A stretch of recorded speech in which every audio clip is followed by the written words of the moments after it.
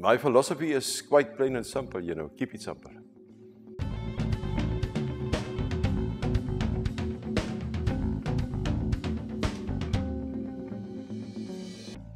So I'm still an old style winemaker, working with my nose, my eyes, my ears. Not so much on the grapes analysis and so on, more on tasting, when to pick, when to harvest, what to do. So I'm working quite a lot on instinct, but that comes with experience. We make the wine in a vineyard. I mean, you can only make good wine from good grapes.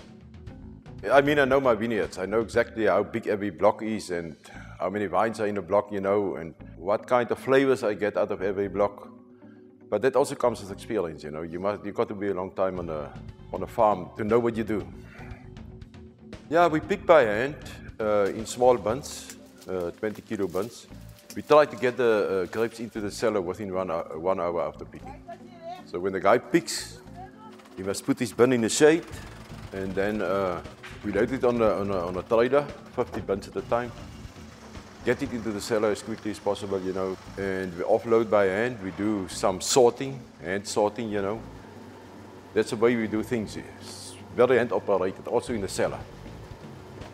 Like say picking Merlot, you go into the vineyards and when it tastes right and it's ripe and you feel, especially on taste, you harvest it tomorrow morning, not after the weekend.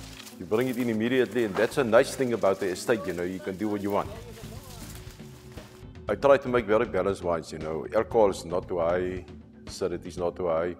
Say for instance, my Cabernet, I try after fermentation to let it lie on the skins for, say, up to 30 days. To make it softer, make the tannin softer, everything. I don't use any gelatin or egg white or whatsoever, on my red wines it's just like it is. From the fermentation tank, malolactic fermentation, into the barrel, into the bottle. No funny things in the wine, to make it softer.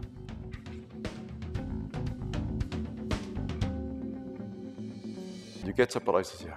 Say one block of Sauvignon Blanc, I was identified as B wines every year because of the soil and so on. And suddenly one year, I think it was 2 or 3 years ago, it was just something amazing. I don't know what happened.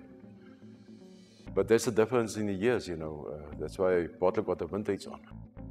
So the vintage will differ all the time. So the wines can't taste the same, like Prima or Cabernet or whatever, they can't taste the same every year. So that's why I say maybe still more old style winemaker, I don't use all these new gadgets and so on. I don't know if we make better wines than we did years ago. Winemaking is only in the grapes. The grapes are good, you handle it with care and you do handle it well, you make good wine. That's the way to do it. That's the way we do it here.